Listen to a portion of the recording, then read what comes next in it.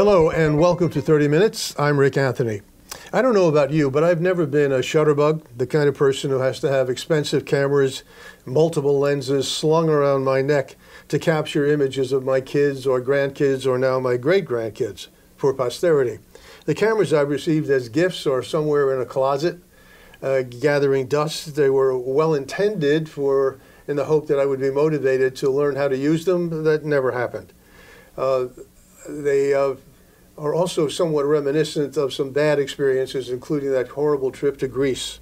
Of course, the smartphone has made all of us skilled photographers. I have hundreds of pictures of my kids, my grandkids, places, things, and if I really knew what I was doing with the editing apps that are available today, I could make those pictures into prize winners worth framing. My guest today makes a bold claim. Nick Kelsh says that anybody can take great pictures using a smartphone. They don't need the stuff that is slung around your neck. Nick is a professional photographer, author, speaker, and trainer in the use of today's idiot-proof technology to produce photographs any of us would be proud of. Welcome, Nick, to 30 Minutes. Thank you for having me. I appreciate it. I'm delighted to have you here. I met Nick, about a month or so ago, through a mutual friend. And it was just a delight meeting him and learning so much about what this device can do. He showed me, even with my humble, I think I have a 6. Yours is humble. Yeah. That's an iPhone 6. Okay. You didn't have to say that. I mean, I know it's humble. You didn't have to verify it. But it's got 12 cylinders. I only need 3. But you showed me some things with this thing that absolutely amazed me that even an idiot like me could do. I read a story recently that said, go update your old iPhone because the most recent update is incredible and turns that up into a high-octane vehicle. Right. Yeah. I still wouldn't know what to do with it. Well, that is a problem, but maybe we can deal with that today. Okay. Over the years, I've worked with dozens of photographers, professional photographers. Some were really good. Most of them weren't. They were the stand 'em up, shoot 'em down variety, publicity shots, things of that kind. What is the difference between a really good photographer? Is it the equipment or is it the person using the equipment, or is the answer yes? The answer is it's the heart of the person who's using the equipment. You've got to have a big heart to be a photographer. The best photographers are always bringing their art to whatever situation they're photographing, even a simple corporate headshot. When I look through my camera, I always ask myself, what am I trying to say? And it has to do with heart. It's like when a writer writes an email, they put their heart into it. Well, you're using heart as the metaphor, but is it more a sense of what you're trying to capture? Experience and practice teaches you how to see things simply and appreciate what will convey your heart to your viewer's eyes. I can't pretend like there's not practice involved, but it's an attention to detail and keeping things simple, and we can talk about what it. So, if you were going to take a picture of that pen, yes. How would you see it differently? If I were going to photograph this pen right here, right now, the first thing I would do is eliminate your piece of paper. I would get your phone out of the way. I would simplify the background. Right now, from my perspective, it's 1,000 times better. And then I would start to play around with lighting in here. Lighting is so important, so important. If I could give a gift to all of your viewers today, it would be an appreciation of lighting, because that is what just about every good photograph has, is like some decent lighting. But I've made a drastic improvement here by eliminating distractions from the background. That was my first step, to photograph your pen. Then what? Then I would probably photograph it with my iPhone. You're right. And I would probably edit the picture right here on my iPhone and send it to you, airdrop it to you. Well, but to the point, because I saw you do this before. Okay. You might do a long shot of the pen and then crop it and begin to manipulate the image. Is that correct? That's a possibility. Rather than take a close-up? But honestly, I try to shoot my photographs, I crop them with the camera. I think most good photographers do that. I have a specific vision right now. I like the curve of the little loopy-doop on here. and I'll get in close and maybe try to make that look like a piece of some kind of art. Is that a technical term, that loopy-doop? Loopy-doop, yes. Yeah, you made that up. Okay.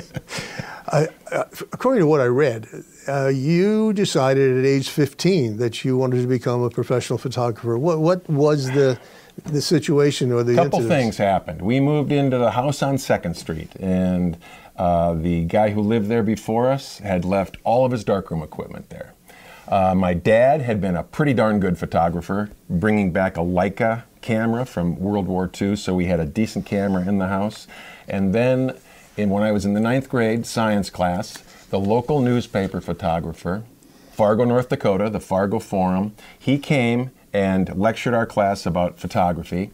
He photographed the class at the beginning of his 45-minute lecture and put the film into a light-tight tank, and for the course of the 45 minutes, he developed the film, talked about photography, developed the film, and at the end, he pulled out this wet roll of film, and there were like 12 frames of my class on it. And I said to myself, I think I've got all that stuff at home that I could do this with. And I talked to him afterwards. He became a friend for life. I visited him in hospice when he died, and that collision of factors made me a photographer. And if I do say so myself, I was pretty good right out of the blocks. And I think, I've talked to people about this, I'm as ADD as you can possibly get, okay? I mean, and I've had experts tell me, you have absolutely the most perfect job for somebody with ADD. It's visual, it's mechanical, you get to go outside, you're not sitting at a desk all the time. Anyway, we could do a whole episode about ADD and photography. Okay. So you went to college. Well, I attended the University of Missouri School and majored in journalism, photojournalism. Yeah. And then ended up working for newspapers. I have had lots of photographs published in lots of different magazines around the world. I've written and/or photographed 9 books, many of them for amateur photographers. And you mentioned Oprah? I was on Oprah twice, the Today Show 3 times. Why? Why? Photographing babies. I did a book called Naked Babies with the Pulitzer Prize winner Anna Quindland. She's like a hero of mine, but I cold called her. And she said, I absolutely can't do it. I said, will you just look at some photographs? And she said, okay, send me some photographs. I got off the phone, and it dawned on me, I hadn't even mentioned that they were pictures of babies. I was on the phone with her for a minute. The next day, I got an email from her that said, why didn't you tell me these were pictures of babies? Of course I have to do this project. And we did 2 books together. But the picture, when you say pictures of babies, what comes to mind is what, you know what I'm talking about. There is the naked little infant on a rug or a bare rug or something like that. Isn't that the quintessential baby picture? That is sort of the quintessential amateur version of a baby photograph. What I did was I had a couple, the name of the book is Naked Babies. There is nothing man-made in the photograph unless you count a baby. There's no clothing in the book. So it's like white backgrounds. Babies in white backgrounds in a studio. And I was trying to make art. And Anna, when the book was coming out, she goes, Nick, we were going on the Today Show, and she said, prepare yourself to tell people how you photographed, what you learned about photographing babies. And I said, Anna, I'm an artist, right? I tried to take the high road.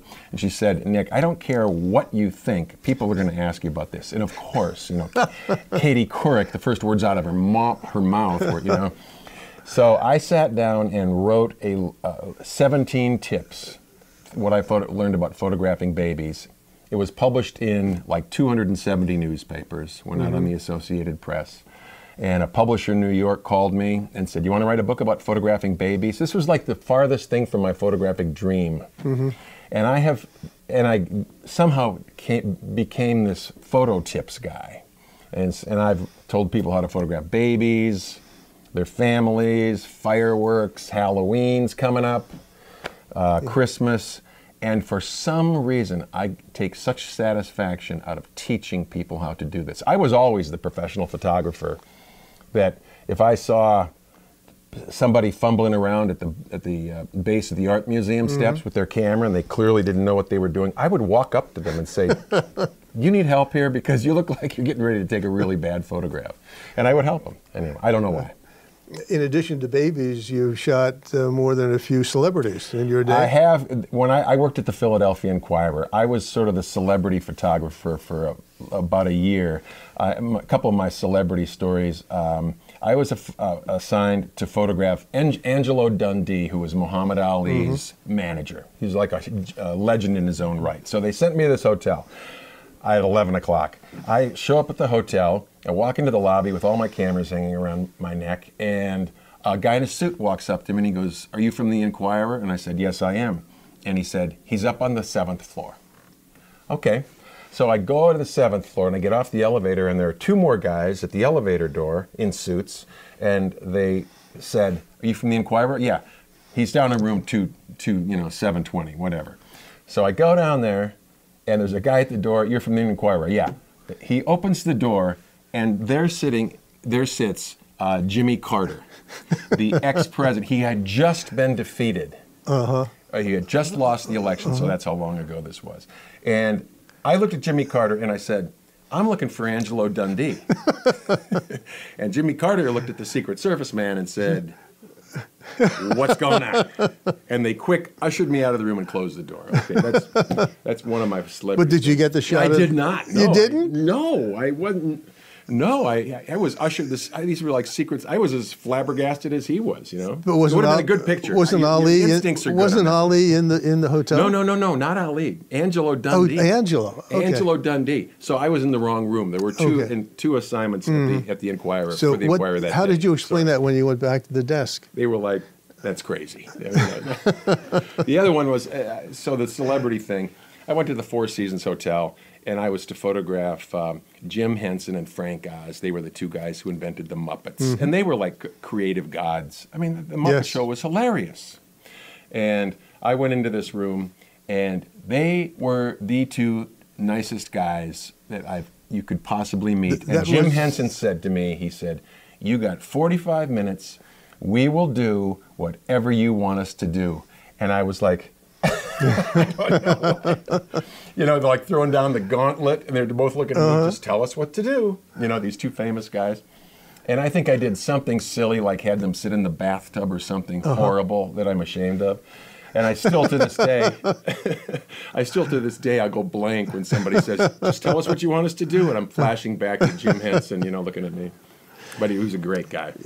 Did you envision when you started that in addition to being a world-class photographer, which you are, and you've been recognized for the work you do or have done, that you would someday be a teacher as well? You have a workshop series that you do. Yeah, I do workshops. I just did a workshop in Santa Fe last week. We have one coming up in Philadelphia at the end of November. And what's the essence of that? The essence is 3.5 days of "I will make you a better photographer." Using this? I do. Or that? I do a little, you know, let's do a 90-minute break about the smartphone. Absolutely. And everybody says fantastic.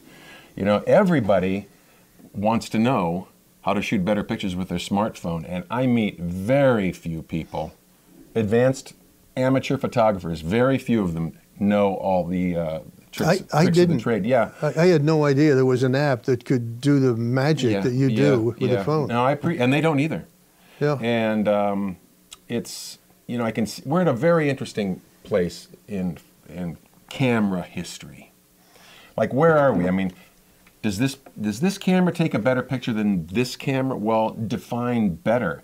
This camera is not nearly as accessible as this one. I have this one with me all the time, so isn't the better camera the one that takes pictures when you need a camera to take pictures? On the other hand, this one still does have higher resolution. I own 7 lenses for this body. I can change lenses. It puts me, you know, if I'm really serious, it allows me to do things this camera can't. I have 3 sons. I do almost all of my family photography with this camera. Nobody can tell the difference. Has that become your specialty? What I mean, family photography? I would have to say it has been. I did a nature book too. I love photographing nature. I've been sort of feeling midlife, or more later than midlife, guilt that I'm not out photographing more nature. I need to get back to nature. But I illustrated a Rachel Carson book called The Sense of Wonder. That's another. And what did it win? An award? It didn't win anything. Didn't win it. Well, not that I know of, but that was about 15 years ago, and it's still in all of the national park bookstores. It's called The Sense of Wonder. Are you still considered one of the top 100 photographers in the world? You did have that designation. On the covers of the books that I worked on, yes. It depends on who you ask, I suppose. I'm asking you. You may be a little biased. Yeah, I have no idea. I have an older phone than you do, yes. and a smaller phone than you do. Yes. Okay. Is that phone that much better? This is a 6, I think. I don't know what yours is. Well, that's a really good question because, people think, should I buy an iPhone 10? I have an iPhone 6. Should I buy an iPhone 10? I would not say that you should upgrade that phone to this phone just for the camera. No. There are other things that this particular unit does that yours doesn't do that are pretty cool. This one has facial recognition for passwords, unrelated to photography, but just for the camera, this is a pretty spectacular camera. And you showed me what you photograph. I'm not going to make fun of your photography, but I mean, if you gave me that camera, yes. I could walk around this block and come back in 20 minutes, and I'm pretty sure you would say, "Wow, you can do that with my camera." So I think you're probably not taking advantage of it. Is this camera, the smartphone, yes, better for black and white or color, or does it make a difference? Doesn't matter. Do you have a preference? Well, as a kid, I started photographing all black and white. The darkroom was all black and white. Newspapers are all black and white. So I've grown up black and white. I have people I went to high school with at the high school reunion. They come up to me and say, "Hey, did you ever buy a camera that shoots color film?" We're way past that now. People that I teach in my courses, it is a running gag that Nick loves black and white. And yet, when I say, maybe we should convert that picture to black and white and see what it looks like, they go, "Oh, wow, that is beautiful." Yeah. That is beautiful. Is there a particular shot that you've taken that is either framed or otherwise is displayed prominently in your home or some other public place? The picture that probably one made that me you're most proud of for whatever reason. There is one. It's the picture that made the cover of A Day in the Life of China. It was a big deal when China let in, I think it was 200 photographers. There were several of my childhood idols. I actually had childhood idols that were photographers when I was 15 years old, but there were several of them there. And it was a very, very competitive atmosphere. And I got the cover of the book. And the picture that made the cover of the book is a single baby. I went into a hospital, and there was a baby that was 2 hours old. And it's all wrapped up in these swaddling clothes with Chinese words written on the blanket, the swaddle, and the sheet behind it had the Chinese words printed too. I later found out that those were so that people wouldn't steal the sheets. But regardless, it was a picture of one baby, and I got this call from the editor of the book, and he goes, "Kelsh, congratulations, man! You got the cover of the book."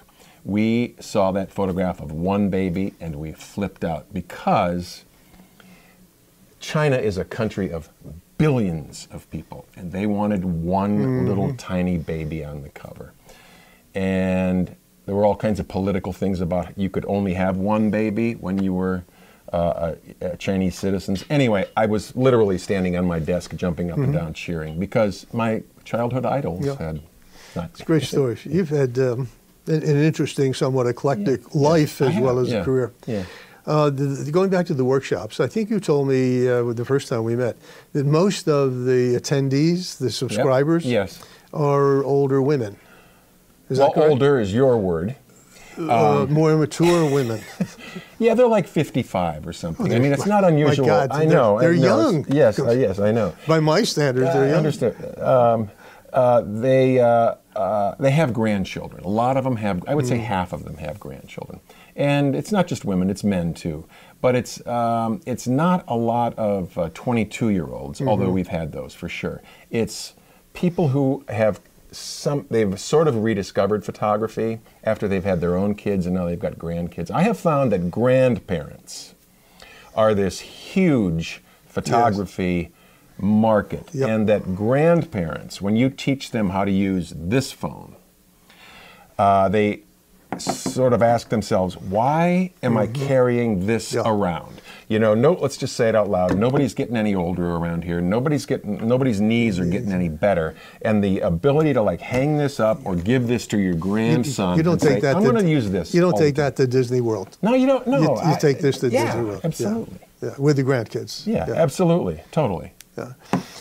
What is the future of the brands, the camera manufacturers? It's interesting that you ask that, because I was at a conference 6 months ago, and there was an MIT researcher there, and this guy has been around. He's about my age. He's been around the development of the digital camera from day one. Sort of came out of MIT. And I took him aside afterwards, and I said, when is this going to be the only camera that serious amateur photographers want? And he said, I actually think that's still a ways off. And he said 10 years, which shocked me. I thought he was going to say 2 years. And then he said, well, let me just retract that, because if I put this camera into the hands of a serious world-class photographer, he would blow your eyeballs away, right? Okay, so there's that. He also said that these cameras are quickly becoming dinosaurs, and that he thought that Nikon would be unrecognizable as a company, if not out of business in 3 years, and that Canon would be still around, but only because they make and sell printers. That other companies, Sony, Panasonic, are like killing Nikon and Canon, which have been the classic you know, journalist. You know, on the other hand, if you look around the sidelines at the Super Bowl, it's all Nikons and Canons still. But those are the hardcore. I mean, they don't mind that they're carrying around a John Deere tractor on a stick, you know. And I told you when I again first met you, and you told me your story, and then I saw some of your work, and your mantra is keep it simple. Yes, absolutely. Keep it absolutely simple. Yes, absolutely. But that reminded me of the guy who had been on PBS television, The Artist, Bob Ross, I think his name was, who became an icon. Yes. And didn't quite paint by the numbers, but it was close. I mean, every picture was essentially the same elements, and he finished the canvas in 30 minutes. Do you aspire to become the Bob Ross of photography? That sounds wonderful to me. To be perfectly honest with you, I really think that I can help a lot of people take better pictures, and probably with this camera. And if you, if you start to understand what this camera can do, you're going to get yourself all turned on to photography. I do a webinar. One little lesson I do. I have a thing called the World's Greatest Photo Tip. And my goal is to try and get people to shoot one photograph they love and be inspired to advance. And I'll cut right to the chase. My world's greatest photo tip is this. Shoot someone you love. Start with someone you love, because you're going to be inspired to take a beautiful someone you love, close up, get in closer than you've ever gotten before. I know people who, when they're going to, if they were going to take a picture of you right now, they would back up. Yeah. They would back up. Why is that? I don't. Reflexively. I think there's something related to invading somebody's personal space. You know, if I want to get in, interesting. Then it is a little uncomfortable to be on this side of the camera and get in close on somebody. I can remember that taking some getting used to. But someone you love close up in beautiful light, and that means turn the flash off. These cameras have a built-in flash. Turn it off. Go put your subject next to a window or a doorway, or where there's some soft light, and get in close. And people are going to say to you, wow, you are a good photographer. I want people to have that experience. I've seen some of your work, and I think we're showing it as part of this program. Some of the photographs you've taken. There are a couple where the lighting is just perfect. And I was wondering whether it was natural light. There's one of a young boy. Blonde hair. Yeah, a silhouette. That's my son. And it almost has a halo effect on it. Was that natural lighting? Yes, and it's in my garage.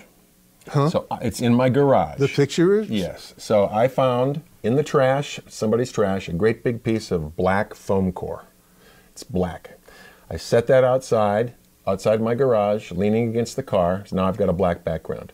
My son is sitting in a chair. He's profile. All the light is coming from outdoors and I'm standing in the garage looking out, and I fill the frame with his head, and that's the halo effect. And he's no angel, by the way, but that was when he was much younger, and that is a great example because I'm in my garage. It's natural light. These cameras, both of these cameras, digital cameras, love natural light. They love natural light. There are times when you will take a picture and you'll look at the picture on your phone and you'll say, "This looks better than reality. Looks better than reality." And that happens. Digital cameras are electric. They amplify the image. They amplify it. And sometimes with editing, and your listeners, if they have one of these, they've got some kind of built-in editing function in their It's not so much an issue today because you store everything you shoot on your phone. But I know we have boxes at home filled with photographs taken around the world. We haven't been around the world, but it seemed that way. In Europe and other places we've been, and they're in little envelopes and so on. I've never looked at them. What to do? Exactly. What do I do? Well, I'm going to recommend a company in Pittsburgh called Forever Incorporated. This company... Forever Incorporated? It is, yeah. They're called Forever. They will store your digital photographs online. That's another conversation. But they also have you have the option of having them.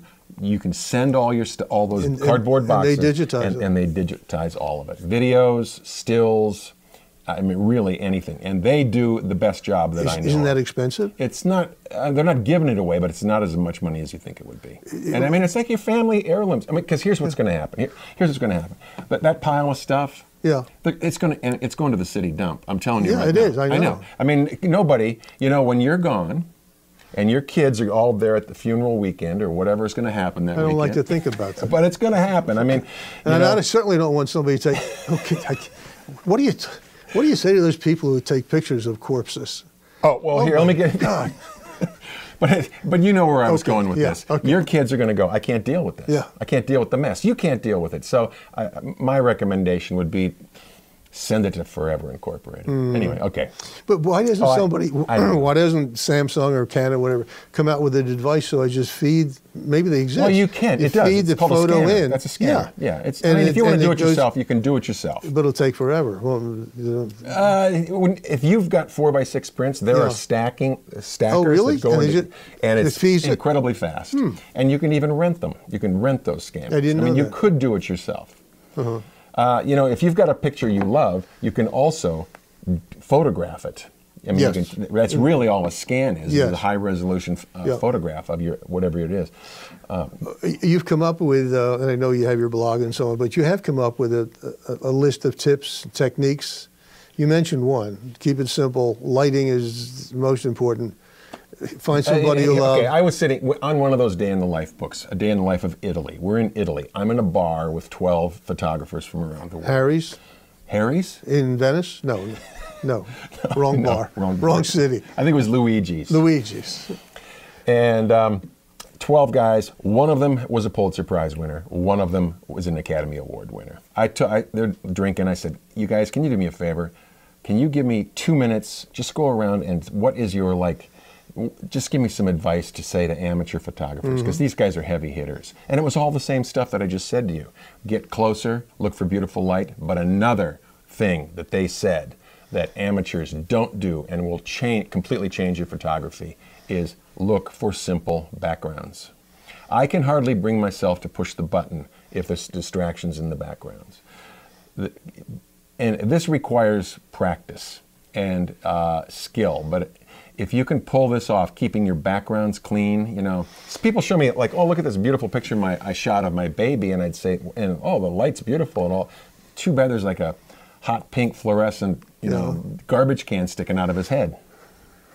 But if you're in Rome and you're in front of the Spanish Steps, and there's something wrong with you stand there and I'll get a shot of you in front of the Spanish Steps. There's nothing wrong with that. I love this big and the Spanish Steps are that big. Well, here's what I do in that situation. The first thing, I stand back and I get the Spanish Steps all squared up. And here's how I'm going to photo, because you can't move the Spanish Steps, but you can move the person who's going to stand in front of the Spanish Steps. So then I have them get much closer to the camera. So they're like waist up. with the Spanish Steps behind them. Right. And then you have the best of both worlds. You're absolutely right. I mean, I've seen people like go stand back next to the Eiffel Tower. They're this tall in the photo. Yes, exactly. That doesn't work too well. What about selfies? One of the keys with selfies is, I say, one of my standard rules is I say, get the camera higher than the nose of the tallest person in the picture. Mm-hmm. Don't have the camera down here to shoot a selfie because sometimes it's not flattering, if you know what I'm saying. Mm-hmm. And so don't do that. These cameras have self-timers built into them. You can push the button in. You'll see a countdown on the screen, and that is very helpful. Well, I've learned a lot. It's been delightful. Thank you. You are a good teacher, and you seem to have fun. I do. And if you have fun, the people who work with you and benefit from your experience will have fun as well. Thank you. It's been a pleasure. My pleasure. My guest today has been Nick Kelsh, who is a professional photographer and a lot of other things. He is a teacher and author and really enjoys helping people get the most out of this little device. Until next time, take very good care of yourselves and be sure to take really good pictures.